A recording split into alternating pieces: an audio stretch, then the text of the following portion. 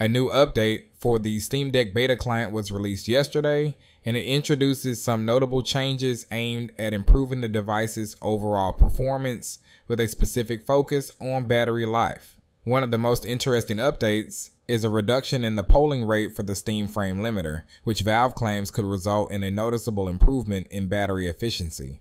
This change is expected to save up to 6% of battery life when playing lower power games like Half-Life 2 at 30 FPS. Although the gain in battery life might not seem significant for some users, every bit of extra runtime counts, especially for those looking to maximize their gaming experience on the go. The update's adjustments aren't just focused on power consumption.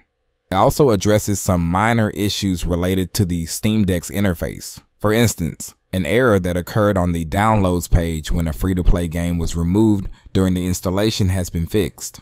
Additionally, a bug related to the virtual menu settings, particularly when bound to the gyro controls, has been resolved. These fixes should help enhance the overall user experience and ensure smoother operation of the system. In terms of how to get this update, users can download the Steam Deck beta client update through the system settings on the device. To ensure the update is available, users will need to set their update channel to either beta or preview mode, as the update is being rolled out to these channels first.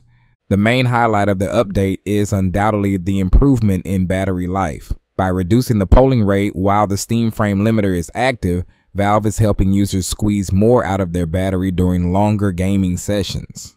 The 6% improvement in battery life may seem like a small number, but when playing games that aren't particularly demanding on the system, such as Half-Life 2 at 30 FPS, it could make a noticeable difference, extending playtime and reducing the need for frequent recharging. While the change may seem technical, it's part of Valve's ongoing effort to fine-tune the Steam Deck's performance and efficiency. As more updates are released, it's clear that Valve is committed to providing a better user experience and making the device as functional and enjoyable as possible for users. By addressing minor glitches, optimizing power management, and offering more stability with each update, Valve is ensuring that the Steam Deck remains a top choice for portable gaming. For those eager to try out the latest changes, it's important to note that this update is currently available only through the beta and preview channels. If you haven't opted into these channels yet, it's a quick process to switch over in the system settings.